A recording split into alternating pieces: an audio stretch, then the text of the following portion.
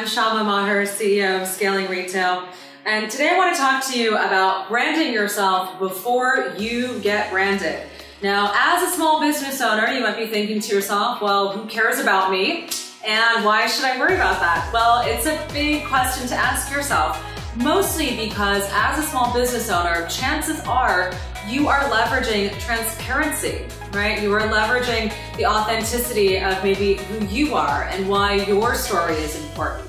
Also, maybe you're showing behind the scenes of you as the founder or as the designer. So those things become really important, right? Who you are becomes important. Unless, of course, you've chosen to totally mutually exclusively have your brand be totally separate from you and have you exist separately. And that is totally fine as well. But when it comes to really building your brand, one of the techniques a lot of brand owners are doing is adding a lot of themselves into their communication. So if you are managing your business and you are going to be doing all of these things, then it is important you start to think about how you brand yourself. Now, branding can take on a whole lot of forms and meanings.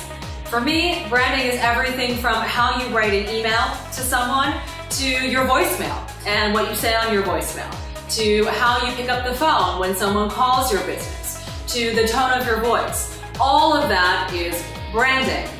Now you might be saying to yourself, well, I'm certainly no celebrity or I don't really have the intention to do that. Is it so important? And the answer is yes, it's extremely important. Your customers are looking to understand your brand and every aspect of what it is you have to offer. So if you are on the table, then yes, you've got to start honing up your Instagram profiles, making sure that if you do want to keep your private life separate, that Instagram profile is a private platform.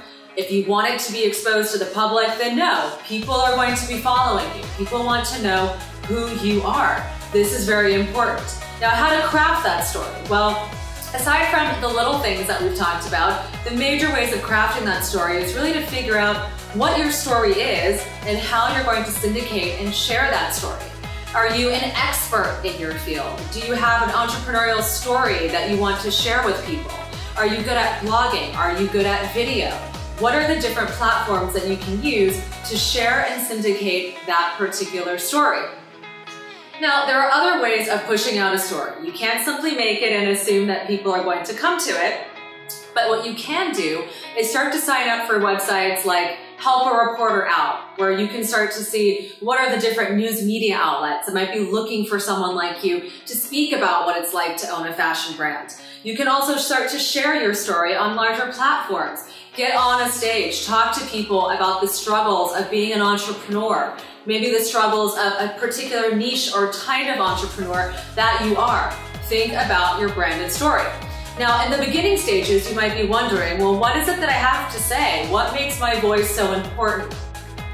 Your unique perspective and who you are as an individual has clearly brought you to the point where you own a business. Now, owning a business is not something everyone can do. Your particular story and passion, I guarantee, is unique and special to you. And if it's not, well then, give me a call and we'll make a story that is amazing and beautiful and that is actually something you can rehearse and repeat. But at the end of the day, it's gotta be authentic, right? It's really important that it's something that feels really true and resonates with you.